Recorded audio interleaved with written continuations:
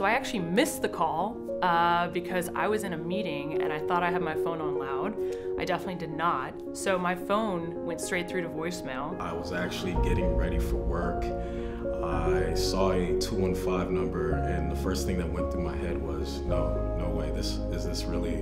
And so I gave the person a call back and we had a very short call where I think I just kept saying, oh my gosh, thank you so much, I'm so excited, thank you so much, I can't believe it.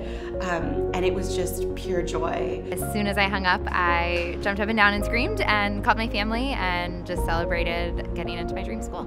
I decided to go to Wharton mostly because, well, firstly it was my #1 choice, and secondly it was the best fit for my academic objectives and professional objectives in the long term. I got into 2 other schools, but I mean way before that I knew that this was priority.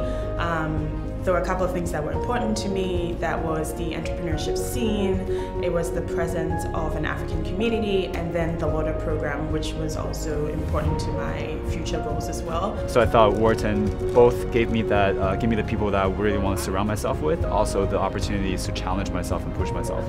And I think it's the things that have taken me most by surprise about Wharton that have actually solidified the reality that coming here has been the best thing I could have ever done for myself.